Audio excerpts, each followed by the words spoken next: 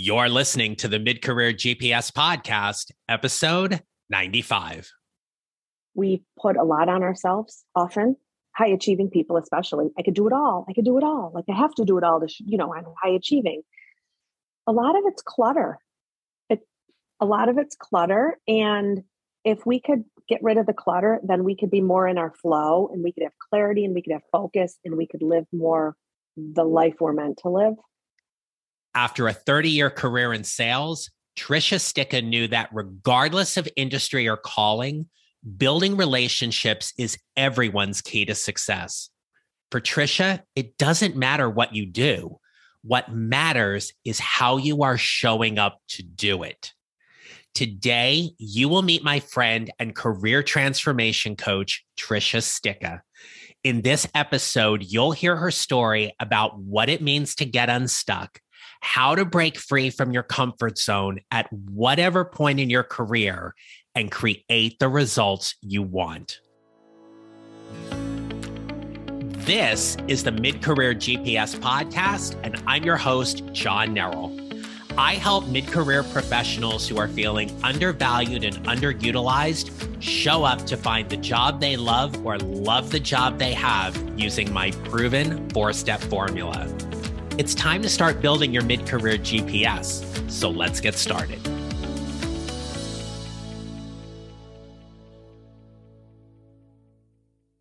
Hello, my friends. Welcome back to the podcast.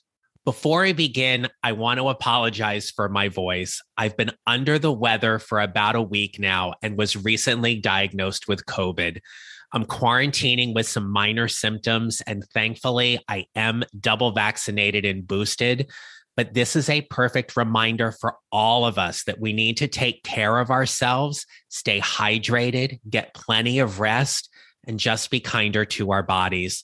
Personally, I've been going at a fast pace for the last few months, and once again, I got the message that it is time for me to slow down. But let's be honest, my voice tends to get a little bit raspy and it can be a little bit funny, so laugh along with me during this episode. But I hope you enjoy my guest today and the message we have for you. A little bit of housekeeping before we get started.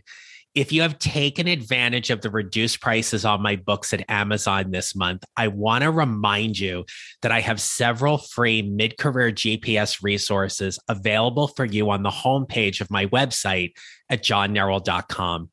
All you need to do is go and click the link, enter your email address, and you're going to get all of the reflection questions from my book, Your Mid-Career GPS, 4 Steps to Figuring Out What's Next. You're going to get the same job search tracker I use with all my clients, and you're going to get an Excel spreadsheet with a pro and con list to help you weigh out the advantages and disadvantages for any job offer or opportunity you're considering. So make sure to visit johnnerrell.com for more information. But now, on to our conversation. Tricia Sticca is a dynamo, and I wanted to interview her because she's a great example of what it means to pivot when a career chapter closes and you're ready to start another one. You do not need to have a 30-year career in a given industry to start your next chapter. You can do that right now. You can write your next career chapter anytime you want.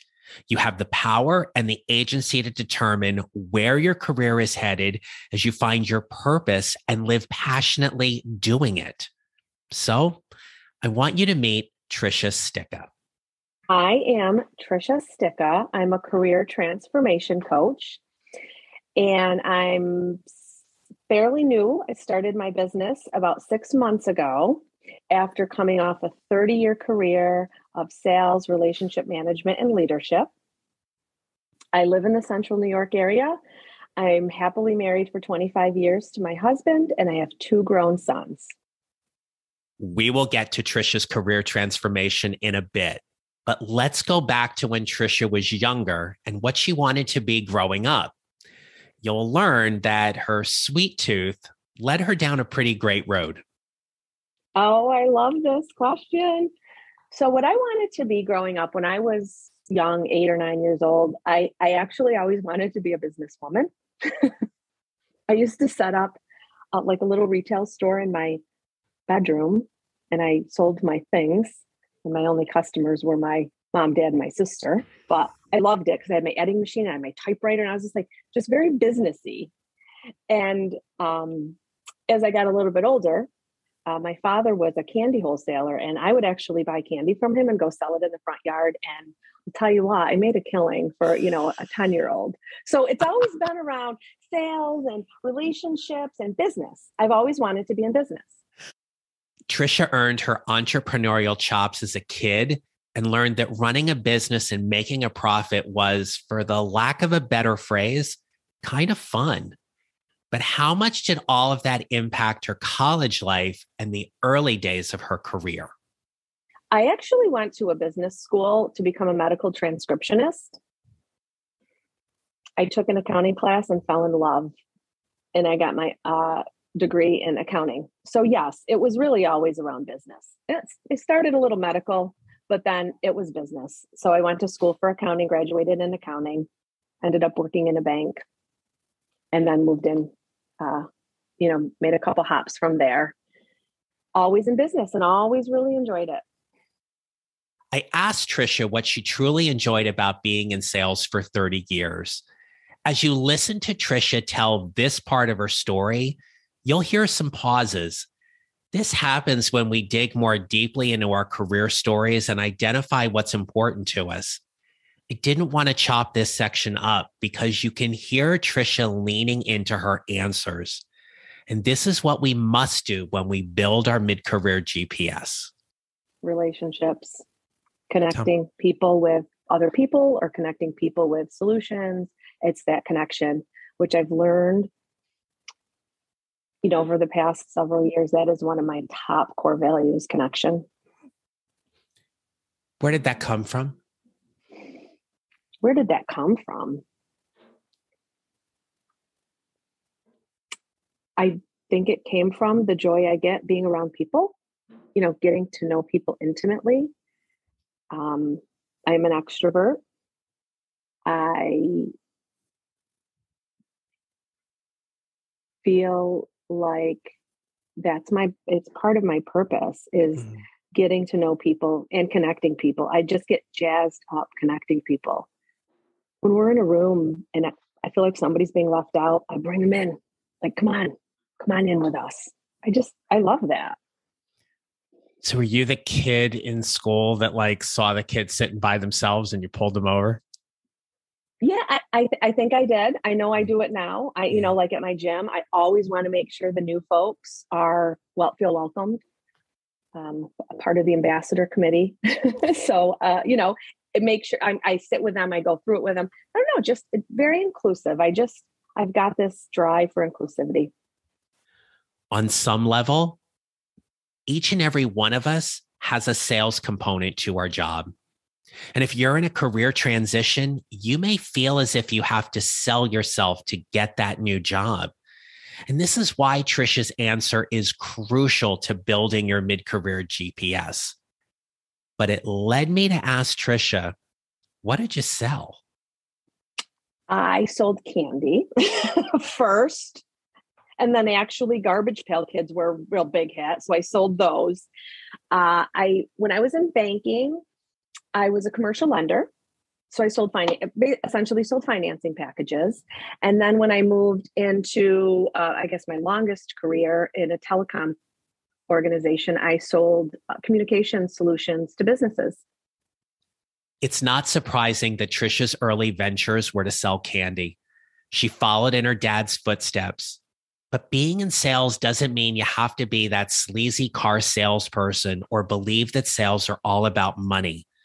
There is no question that some salespeople make a ton of money and they are extremely good at what they do. But they're good at it because they are doing precisely what Tricia is describing. Sales is about building relationships and how you show up to create them. I'm so glad you asked that question.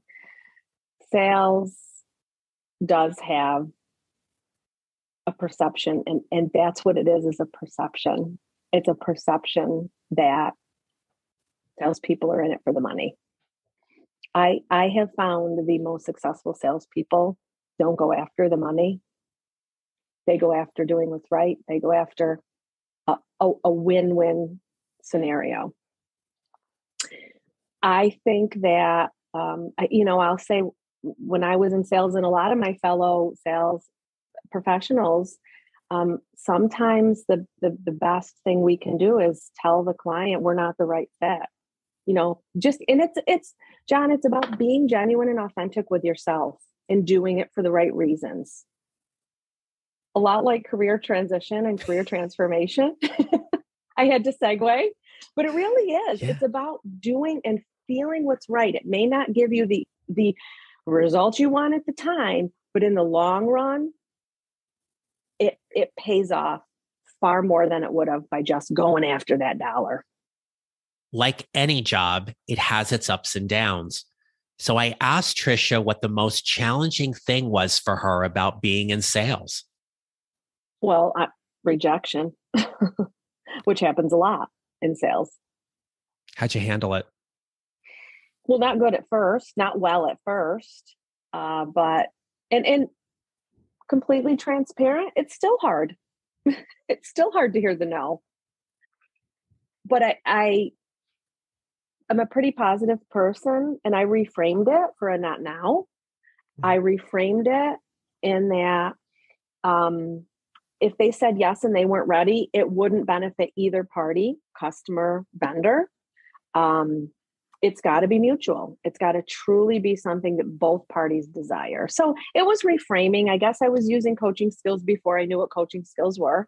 It was my perception. It was my view that this no right now is making room for the yes, a different yes. Thank you for that, Tricia.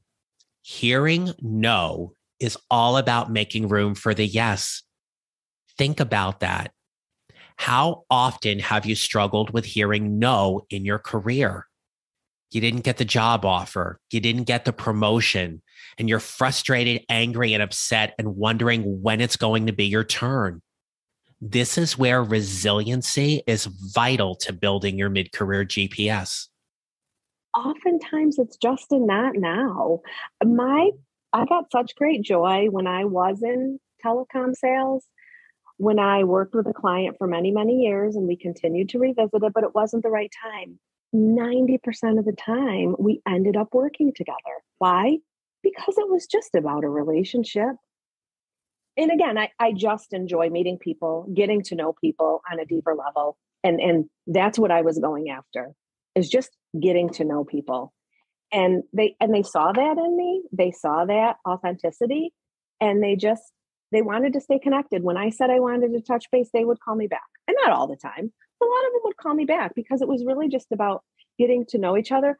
Also, like to try to give value. Like if I read an article or I hear about something that really connects with them, I keep them in the loop, and I toss it their way. Hey, to a car dealer, check this out. I ran into this piece of information, thought it might help you. I do that right now. And John, what you're doing with this podcast is exactly that. It's giving value to your audience, expecting nothing in return. Right.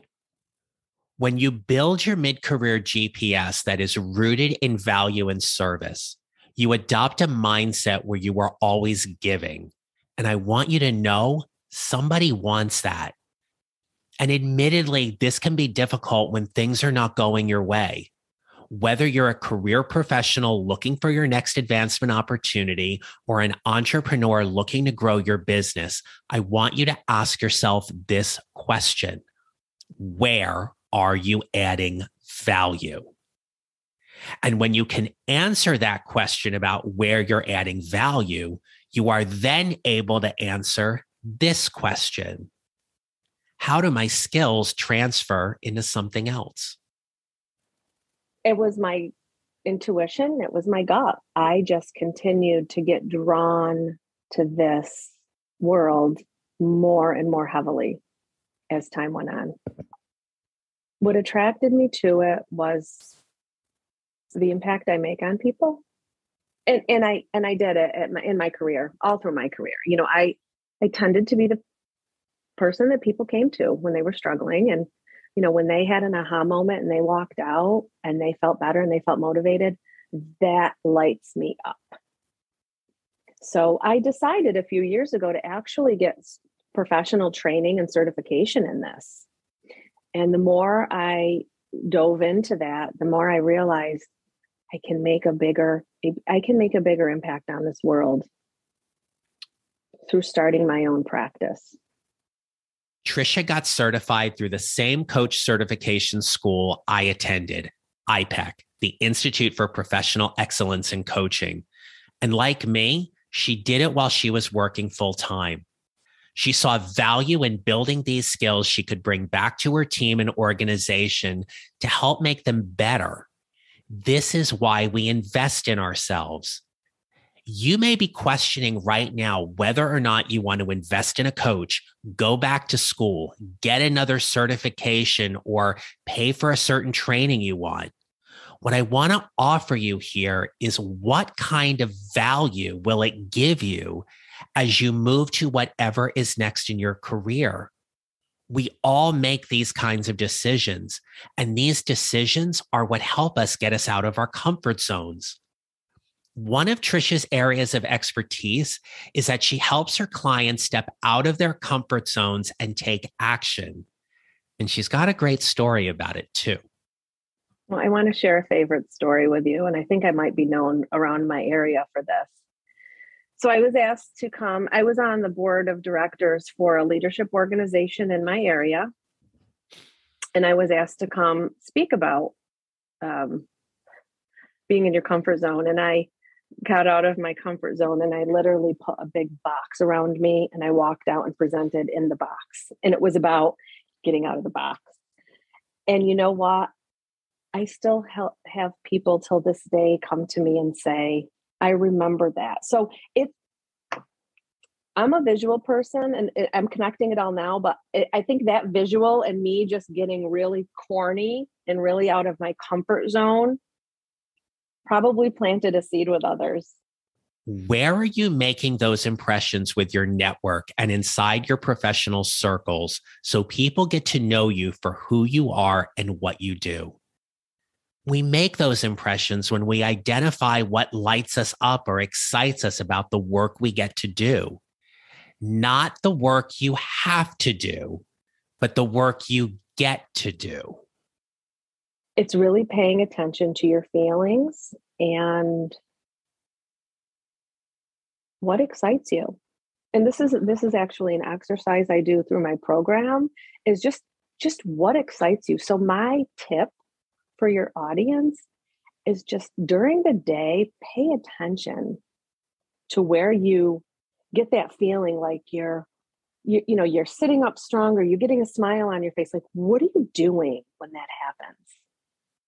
But if you are unsure where to begin or where you can add the most value, you might feel a bit stuck. Listen as Tricia shares a few suggestions to help you get unstuck so you can take that step toward whatever you want. Do it small. Take a very, very, very small step. I think sometimes we fail because we try to take on too much. We do too much. So someone who's in that situation, John, I would say to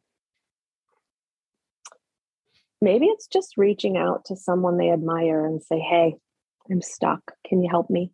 Something little baby steps, because that baby step will motivate you to get to that next baby step. Picking up something about, what you're struggling with, reading, listening to a podcast.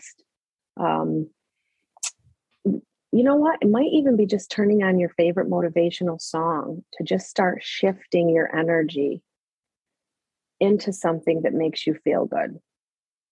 You may be feeling really, really crappy. There's likely something that's going to make you feel good. Push yourself to do that. I got really curious with Tricia about what has her stuck right now. What has me stuck right now is the roller coaster of entrepreneurship. I think I'm on the downhill slide. Just spent several weeks preparing and launching my website and my program. And there was a lot of energy put into that. And now it's done. And here's where I'm stuck. I just expected the connections to come in and just come to me. And you know what? That's not happening. So guess That happened what? to me too. Right. That's my expectations. But I'm all, again, thank God, coaches, we learn so much about ourselves. It was my expectations. I should have set them differently. So that's right now, that's where I'm stuck.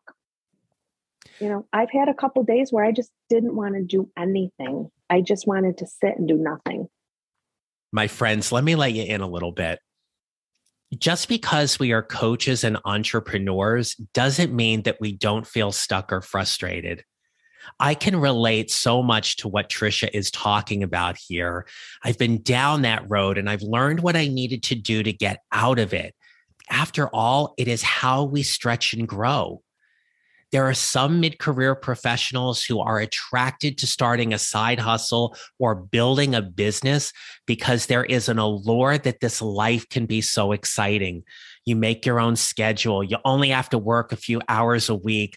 Clients are going to automatically flood your inbox wanting your services and your products, only to find out that it's kind of the furthest from the truth. As I reflect on being 5 years in my business, I can absolutely see all of the hard work of my business, but things haven't always come easily. And admittedly, when I've had to take a few days off this week because I've been sick, stuff still needed to get done. With tissues in hand, it wasn't very glamorous, but I got things done. It's what we do. And it's what we all do when we are faced with that deadline or things that need to be completed. But here's the thing. We do it by eliminating this. I can see, for lack of a better term, waste, where people are maybe doing things they don't even need to do. We put a lot on ourselves often, high achieving people, especially. I could do it all. I could do it all. Like I have to do it all to, I'm high achieving. A lot of it's clutter. A lot of it's clutter. And if we could get rid of the clutter, then we could be more in our flow and we could have clarity and we could have focus and we could live more the life we're meant to live. Where's your clutter? What's holding you back from getting things done? What's holding you back from getting things you want to get done? What kind of story are you telling yourself right now that keeps you from making the progress you want? I saw a panel on social media last week and it said, do you want 6 months of progress or 6 months of excuses? So I asked Tricia, with everything that is going on in the world right now, why is now the right time for people to evaluate what's going on in their careers? Because I think we have, as a world, shifted to a more adaptable mindset. We've had to adapt more these past 2 years than we ever have. So I almost think there's a level of confidence that people have to say, hey, I made it through, having my kids behind me working on their homework while I'm working.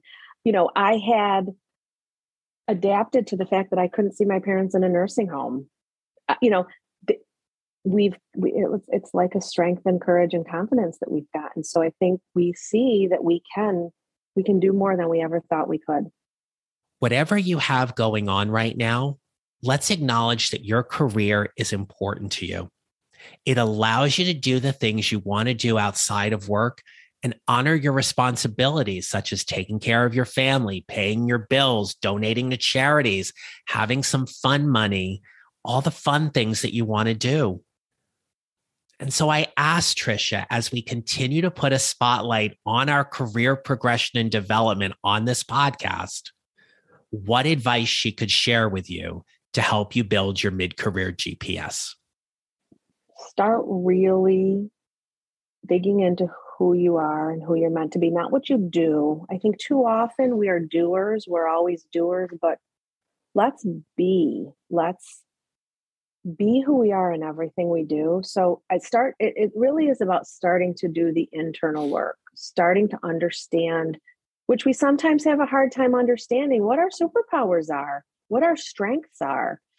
I have an exercise that I ask people to like map out their timeline from age 0 to age 80 and talk about the highlights and what made them highlights. What made this such a great success, or what made this a challenge? That's a really cool exercise for people to start identifying who they are and who they're meant to be. If you've enjoyed my conversation with Tricia Sticca today and want to connect with her, listen to how Tricia helps her clients and how you can connect with her. I help executive women striving for fulfillment to uncover their purpose and passion so that they can transform their lives through careers that they love. I help them through my process. I call it my 4A process: align, aware, awake, and act. The first step, align, is we create time and space and the foundation to be able to do the work that we do over the next 6 months. Second step is aware. This is where we use that exercise I just mentioned, among others, to really understand who we are and who we're meant to be. When we awake, we give ourselves permission to dream and believe that anything is possible. And we visualize what life will be like. And then we act, we create a roadmap to get us to the life of our dreams, to transform our lives. So my website is triciasticca.com, or they can email me at triciasticca.com, keeping it simple. I'm also on LinkedIn as well. Before we wrapped up, I asked Tricia if there was anything else she wanted to share. And this is what she said. I would simply add that we need to celebrate who we are. We need to celebrate our strengths. I don't think we always look at the greatness in ourselves. And really that's a first step to any type of transition or transformation. Each one of us has so much to offer. Let's own it and let's share it. Celebrating who you are and what you do is an integral step to helping you navigate toward whatever is next. You have something to offer that no one else can. It makes you professionally unique and valuable to your team, organization, and clients. If you haven't had a chance to listen to the last 2 episodes, I invite you to go back and listen to them. They will help you work on identifying where you are most valuable and align your value to your brand and your reputation. I want to thank Tricia Sticca for sharing her story and career path with us today. There will come a time when you will consider transferring your skills into something else. For Tricia, she took 30 years of experience building relationships in sales and parlayed that into her coaching business. How are you leveraging your skills or transferring them? I hope you'll connect with Tricia through her website, email, or LinkedIn, and you can find her contact information in the show notes. But if you want some help navigating toward whatever is next, I'd like to offer you that my private Facebook group, Your Mid-Career GPS, is what you need right now. It is your place to join a community of like-minded people who are all trying to figure out whatever that next step or chapter is in their career. Some are actively job seeking. Some are well established in their jobs, but still looking to grow. So you are invited to join my private Facebook group, Your Mid-Career GPS, and kindly make sure that you answer the membership questions so I can approve you right away. And lastly, you are welcome to go to Amazon to get copies of my books, Show Up, 6 Strategies to Lead a More Energetic and Impactful Career, as well as Your Mid-Career GPS, 4 Steps to Figuring Out What's Next. Those books will help you figure out whatever next steps you want to take, be it the logistics, such as the resume, LinkedIn, interviewing, and networking components, as well as your mindset as you navigate toward whatever is next for you in your career. So until next time, my friends, remember this: you build your mid-career GPS 1 mile or 1 step at a time, and how you show up matters. Make it a great rest of your day.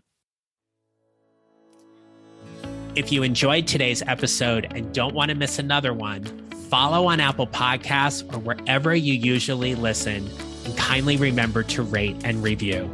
Visit johnnarrell.com to download your free job search tracker and other free mid-career GPS resources right there on my homepage so you can start building your mid-career GPS. Come join my private Facebook group at Your Mid-Career GPS and join an amazing community of people like you who are all working to figure out whatever is next for themselves and their careers. And don't forget to connect with me on LinkedIn and follow me on social at John Narrell Coaching. I'll see you next time.